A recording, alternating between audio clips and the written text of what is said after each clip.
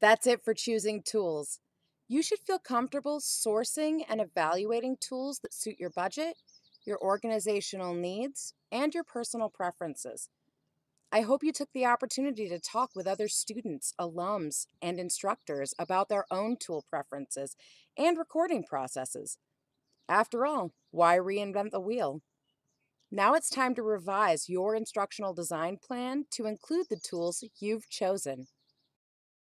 Your first assignment is to determine how multimedia resources fit into your instructional design plan. Revisit step 5 of your plan and consider if you've got your content chunked appropriately, whether the formats you've chosen are appropriate to your learning objectives, and whether you've provided additional formats for accessibility. Your second assignment is to determine which tools and services will help you follow your instructional design plan. Revisit step 6 and consider additional tools and formats for creating multimedia content and a plan for how to store them. You can always revisit the sample instructional design plans from alumni in the Foundation module.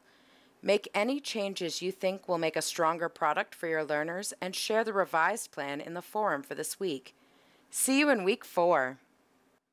This program has been a collaboration between the South Central Regional Library Council, the Empire State Library Network, and the School of Information Studies at Syracuse University.